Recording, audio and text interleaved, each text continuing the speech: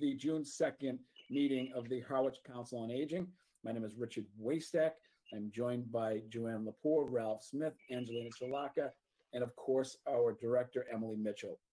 Prior to starting the meeting, I must read the following proclamation by Governor Baker. Pursuant to his order of March 12, 2020, order suspending certain provisions of the open meeting law, and the governor's March 15th, 2020 order imposing strict limitations on the number of people that may gather in one place, this meeting of the Harwich Council on Aging Board of Directors is being conducted via remote participation. No in-person attendance of members of the public will be permitted, but every effort will be made to ensure that the public can adequately access the proceedings as provided for in that order. Remind everyone that this meeting is being recorded, will be available for the public to view shortly thereafter. Good morning again. Welcome to our members and those who may be watching, and I'll turn off my phone at the office so we won't be interrupted. I will call the meeting to order and ask initially for an approval of our minutes of the May 5th, 2021 COA meeting. So moved. It has been moved and seconded. Is there any other discussion? Hearing none, all in favor signify by saying aye. Joanne? Aye. Ralph? Aye. Angelina? Yeah, aye. And I am an aye. Is there anyone here present for public comment? I don't see anyone here. We'll move on. And again, it's so good to see everybody. And as we've heard, if you've been monitoring what's been happening in town through Dr. Katie O'Neill, our public health director, as well as our Board of Selectmen, things shall be opening up shortly. They're looking at June 15th as an opening of some of the public buildings in town. And God willing, next month, we will be in attendance together. We'll have a little further discussion about that later. I also want to remind our members and those who may be watching, I was fortunate enough to be invited to sit on a panel with Elder Services. And it's going to be a legislative panel and talking about gaps in services here on Cape Cod. I'm going to speak about a gentleman. Am I hearing feedback from someone by any chance? Yeah, something's going on. Seems like a dinging sound. It does sound like it. I have that ringing in my head. I thought it was just me, but No. oh, someone's clock. That's what it was. Okay. Sue Jusell, our town nurse, asked me to get involved a little bit with Elder Services on a couple of matters. And we've had a couple of situations in town where taxpayers who were in need of services that were lacking locally. And it led to a discussion, and the panel, it's going to be very interesting. There are a number of people attending. I'm going to forward to Emily a flyer. It's June 15th at 1 p.m. It's going to be a Zoom meeting, and the entire Cape delegation will be present.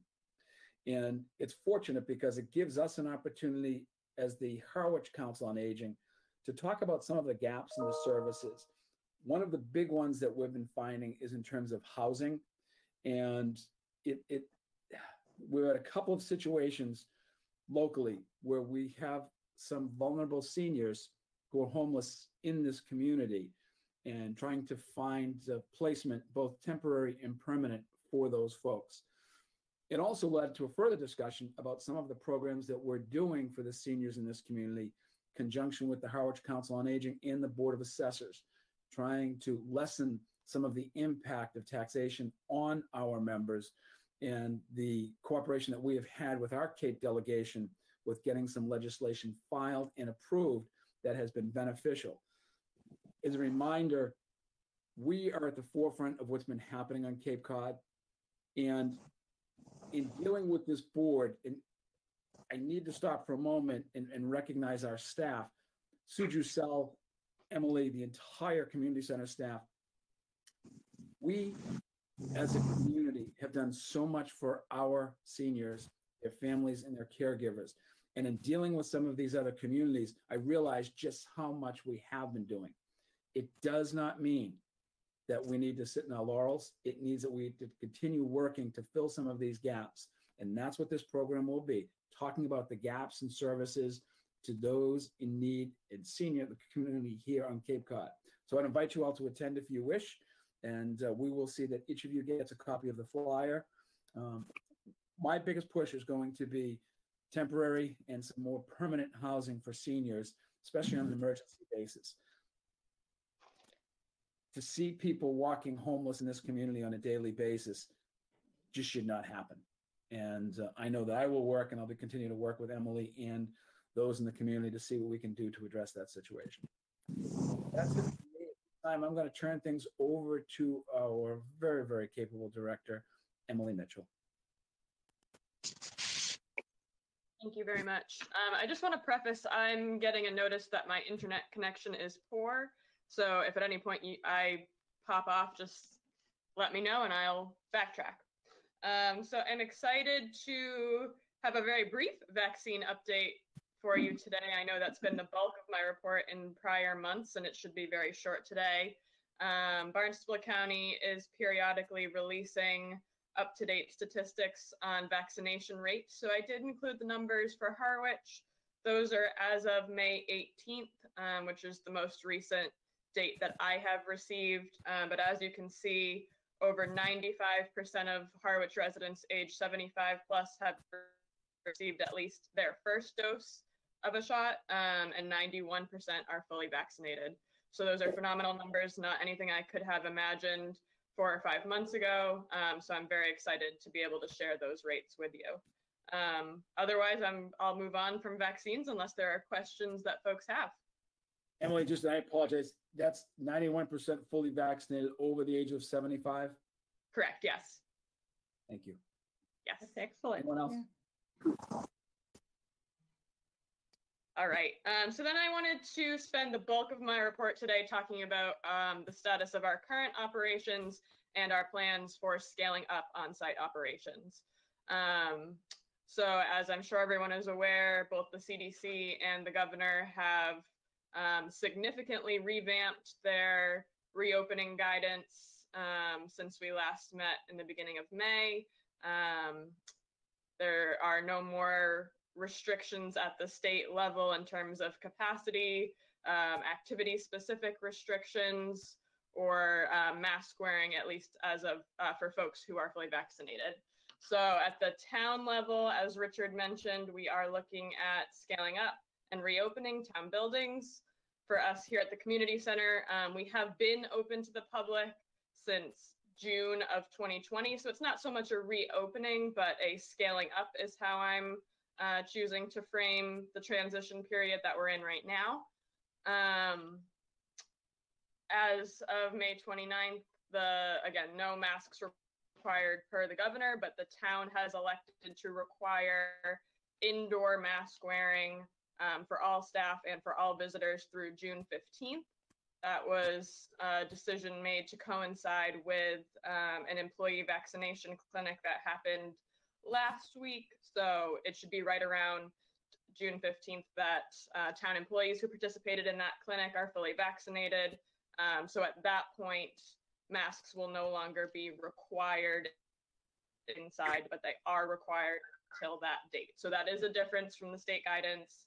So about 2 more weeks of indoor mask wearing requirements for all town buildings. There are some notable exceptions per the CDC guidance. Public transportation is an area that requires continued mask usage, so that will impact our transportation program. Drivers and passengers will be required to wear masks, I believe, until September is the current target date for mask wearing on transportation. So that's something that will impact our riders. And we are planning to recommend continued mask usage for COA programs. We do recognize that seniors are still in the highest risk category. We have great vaccination rates, but that's specific to our year-round population. We certainly have visitors coming from other areas that may not have the same vaccination rates. We're also not planning to ask people about their vaccination status. So we're acting as if not everyone is vaccinated and choosing to proceed with more precautions. Again, that's not going to be a mandate, but it is going to be a strong recommendation. Our full staff is planning to continue mask wearing. right now through the summer, and we'll reassess where we're at in the fall. But we won't be denying service or turning anyone away from programs if they're not wearing masks. We are planning to still start with small groups where we can maintain physical distancing for the time being. We're in the process of reaching out to group leaders and program instructors who we worked with pre-pandemic to kind of assess their readiness and interest in coming back. We have found that a number of people are not interested in coming back. Some people have moved away. Some people have chosen to transition to other interests or other ways of filling their time. So I just kind of want to put the public on notice that yes, we are reaching out to folks, but not everything we did pre-pandemic will be coming back. We're hopeful to try and fill those gaps with new instructors or new group leaders, but it is going to be a transition period for us. So we are still targeting July for that to happen. We'll plan to see some small groups in our activity rooms. Again, masks recommended. We'll still be, doing kind of contact tracing. We'll be checking people in, so we have those records if needed. But otherwise, it's going to look a lot more normal and more like pre-pandemic operations. Things that we're planning to bring back more slowly are the higher risk activities. So things like fitness programs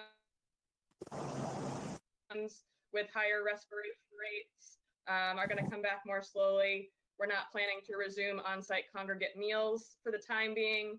We do plan to continue our lunch distribution program. So we'll still be serving that daily nutrition need, but it's going to continue to be a community-based model for now, rather than having folks from different households sitting together and eating together without physical distancing for the next few months. We are kind of, again, I think I mentioned last month, it's a balance between our community-based programs and our on-site programs, because we don't have the staff resources to, operate both simultaneously at full scale. So we're trying to scale down community-based services and scale up our on-site services simultaneously. So that's our plan for right now. I don't know if you have any questions or feedback on those plans. Emily, one quick question. So for any event that we're going to have, sign-in will be required for all events for contract tracing? Contact tracing. Correct. Great, super. Yes. Anybody else have questions relative to the gearing up? Emily, are you comfortable with us trying to get back together spaced for a meeting on site? I am. The guidance I've received from administration, I believe they're targeting, they're going to bring back in-person Board of Selectmen with in-person public attendance, I think is their top priority. And that'll be after that June 15th, I think their first meeting after June 15th. What we're going to run into, I'm more concerned with, is scheduling conflicts. So this building in particular, Recreation is planning summer camps. There will be beach and transfer sticker sales happening in the building, and all the community groups, non-COA, but community groups that use the space and have been on hold for 15 months are now eagerly looking to come back now that the capacity and activity specific restrictions are lifted. So my bigger concern, I think both for COA programs and potentially for in-person board meetings, is just going to be figuring out how to reserve that space. So I am going to wait for further guidance from administration about transitioning committee and board meetings back to in-person. I think that guidance will come from them when it's authorized. So without that guidance, I don't know that I would move forward with an in-person July meeting. All we've been told so far is not before June 15th, and that the Board of Selectmen will be prioritized. And then my assumption is that regulatory committees will be the next kind of priority for in-person meetings. So I eagerly await further guidance for how we'll transition back to in-person, but I'm very much looking forward to it. I know one of my other committees, we are a regulatory committee, that we're trying to get back to schedule. It's very, very difficult doing it, especially when the majority of that meeting is executive session, but trying to bring in members of the public who are filing abatements and for certain credits, et cetera. Very difficult to do it by Zoom. So great. Okay. Any other questions so far? Please continue. Sure. So I know I mentioned in terms of staffing updates last month that we were in the process of finalizing hiring, not firing. Connected those words incorrectly there. Important distinction, hiring a per diem town chef. That process is now final. His name is Kevin Case. He began last week training with Linda. He has over 30 years of culinary experience and is really a phenomenal addition to our team. So we're looking forward to having him on board, and he'll be planning to cover for Linda for a week in June solo. So he's jumping in, hitting the ground running. And we're very excited that we'll no longer have to either cancel or scale down lunches when Linda is out. So it's been a long time coming. Linda's very grateful. I'm very grateful and excited. So that's really good news. I just wanted to share that that process is now final. Kevin's great, by the way, Emily. Very, Yes. very talented. Very talented. Yes. So that was it. I wanted to keep providing updates on our leased vehicle. So we have received our new 14-passenger leased vehicle from CCRTA. That was delivered to us, I think, in the first week of March. Unfortunately, the lease agreement is not yet signed. CCRTA and our town council have been going. Emily, you broke up there. Could you repeat that? For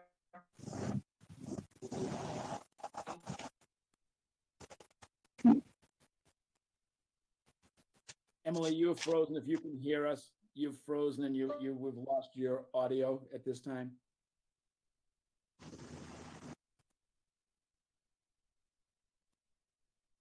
Everyone, please stand by. I'm back online now. We've got your audio, no video. Okay, I'm going to keep my camera off for the bandwidth issues and hope that you can continue to hear me. Your audio is excellent. Thank you. Thank you. And you had left off, Emily, that the lease agreement had not yet been worked out between council.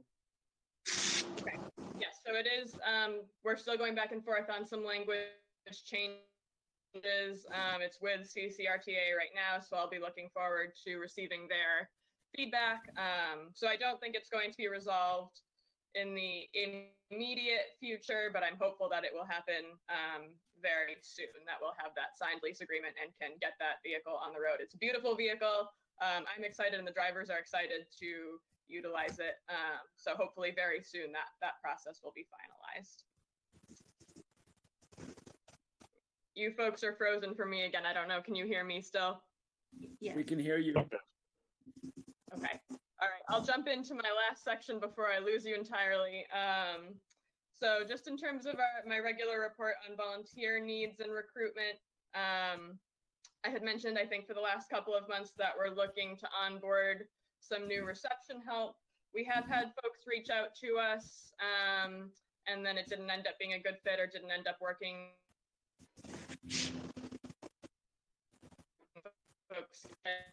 So it is still a need, particularly as we're scaling up with folks' schedules. Emily, Our on-site operations, I'd say it's a significant need to get Emily, you're popping at in least and out. one more, potentially two more folks in who could do, 3, 6, 9 hours per week is really what we're looking for. And then the one other thing is find and looking for is someone who would use our van. So the volunteer would ride with this resident on the van, assist them with grocery shopping, and then assist them in getting their groceries, to their door.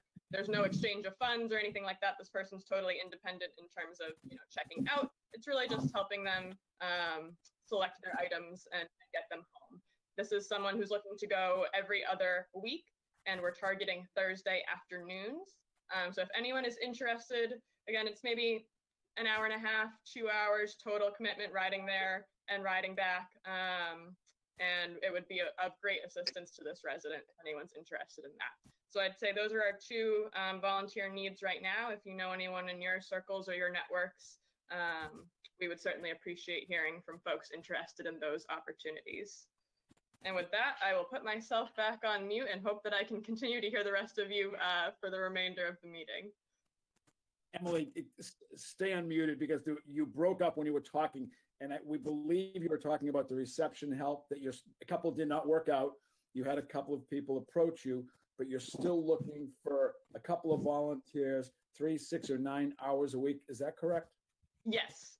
So if if only one person wanted to commit 9 hours, that would be great. If we have a few people who are interested, they're about 3-hour shifts, so we could divvy that up among a couple new volunteers if we heard from a number of people. So really, whatever kind of combination of hours worked best based on interest, we could make work here. Okay, so I am planning it, as you had mentioned, a social media push for some of these things. I will also get on the selectmen's meeting on Monday night under public comment or announcements, because we got a good group of people who are watching those meetings now consistently. See if we can put an announcement there to get some additional help as well. Thank you very much. Anybody else wish to share? Emily, could I ask about that every other Thursday? I couldn't make out exactly what you were looking for. Oh, sure. Thank you. So we have a resident who's looking for assistance with grocery shopping. He is legally blind. And so we ride on the van. The volunteer would ride on the van with the resident, assist with grocery shopping, and then ride back on the van to that person's home to help them get their groceries to the door. So the way we had a volunteer for the last few months who's had to transition to other time commitments, but she would meet the van here at the Council on Aging and then return here to the Council on Aging and then go home. So I'd say probably an hour and a half to 2 hours in total as a time commitment, and that's every other week. Do you have anyone at all now for that opportunity? We do not. Okay, because I did it on one occasion, and I knew that somebody else had done it on another occasion, but you haven't got anybody that's committed to it. Exactly, yeah. Okay. Thank you. Joanne or Angie? Nope, so far things are going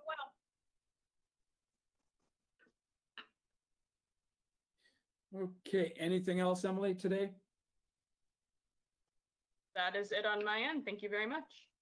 Okay, we are still looking for a new liaison for Elder Services.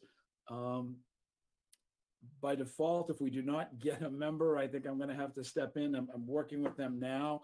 Not sure the bandwidth can handle it, and I would still like to get a volunteer to step up in that role if we could.